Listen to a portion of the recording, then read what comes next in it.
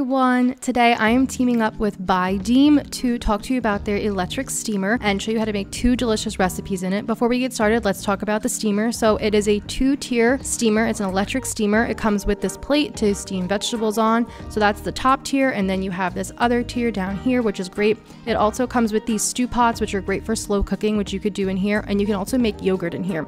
So it's very easy to use. It tells you when to add water. It has a few simple dials, and that's it. Start off, we're going to make some zucchini ravioli. So we're going to first take 2 zucchini that I cut the end off and use a vegetable peeler to make zucchini ribbons. You will need 4 zucchini ribbons per zucchini ravioli. So I decided that I want 10 of them, so I'm just going to make 40 zucchini ribbons, and you could take it from all sides of the zucchini, but once you get into the part where there's a lot of seeds, then you should stop. So they'll look like this, and I just divided them up into piles of 4 so they're ready to go. Now we're going to work on the filling. So I'm taking about half a block of firm tofu, and I'm just going to crumble it up with my hands and just get it into nice crumbly pieces. And then we're gonna add in some seasonings. The full recipe is in the description box with all the ingredients, so check that out. Then use the back of a fork to mash it up until it is kind of in a paste. It'll look something like this. This is some textured vegetable protein, and it is dehydrated, so we need to add in some hot water to rehydrate it. Set that aside for a few minutes, and then once it is nice and rehydrated, we will add it in to the tofu ricotta that we made to make a really nice filling to add into our little ravioli. And this filling is super delicious and so easy to make. So now we're going to make our little zucchini ravioli. So take 2 strips and lay them down, and then take 2 strips and lay them over it. Add a nice spoonful into the middle of the zucchini, and then just start folding up the sides. I like to alternate and fold one side up then the other, so that way it's really sealed up nicely.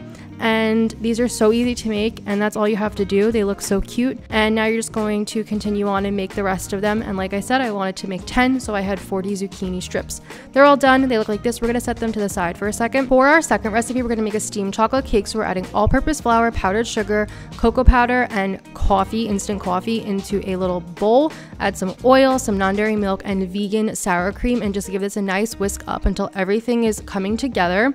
And then just to help that instant coffee break down and get this batter a little smoother, we're going to add in some hot water and just whisk that up until it looks luscious and delicious and looks so good. Don't you just want to just eat that? Okay, so then we're going to spray a little ramekin with some cooking spray, and then we're going to plop that in there and spread it evenly amongst 2 little ramekins.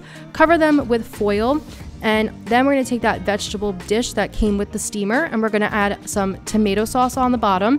And we're going to spread that out, and then we're going to take our little zucchini pockets and we're going to place them on there, and this fit all 10 perfectly. Add some extra tomato sauce on top, and then we're going to add some vegan mozzarella.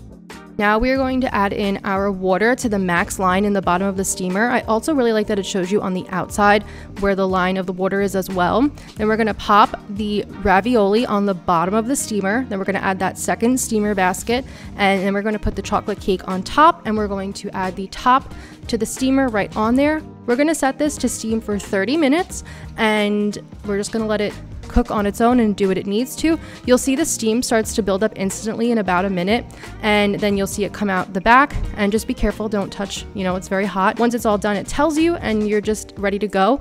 Carefully lift the top off, and then you can reveal all your beautiful cooked ravioli and cake. And I love how good these look. The vegan cheese melts so nicely with the steam, and this cake comes out so moist and perfect. It's absolutely delicious. Both of these are so good. And I just did a little test to make sure that my knife comes out clean. For the cake, top it with some powdered sugar and a little piece of mint.